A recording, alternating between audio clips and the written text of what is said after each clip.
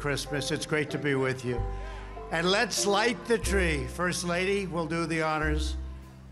We'll do it 10 in reverse. Are you ready? All together. 10, 9, 8, 7, 6, 5, 4, 3, 2, 1.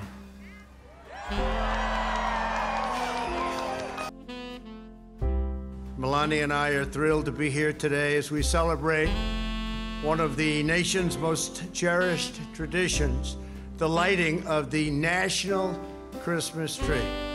Truly a great, great country. We're very proud of it, and we love it deeply.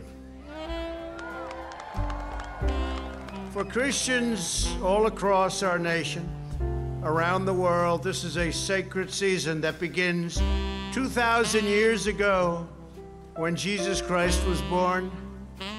An angel declared to the shepherds tending their flocks, "Behold, I bring you good tidings, great joy, which shall be to all people. For unto you is born this day in the city of David a Savior, which is Christ the Lord."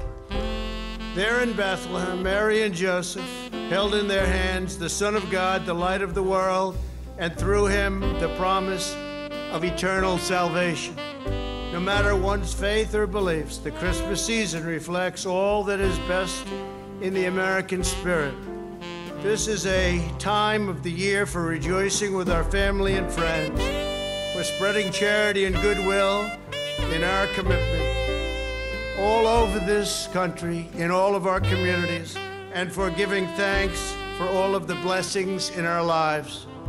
We are especially thankful for the countless Americans who have given their time and passion to help those in need. At this time of the year, we renew the bonds of affection between our fellow citizens, and we awaken the faith in our hearts that calls each of us to action.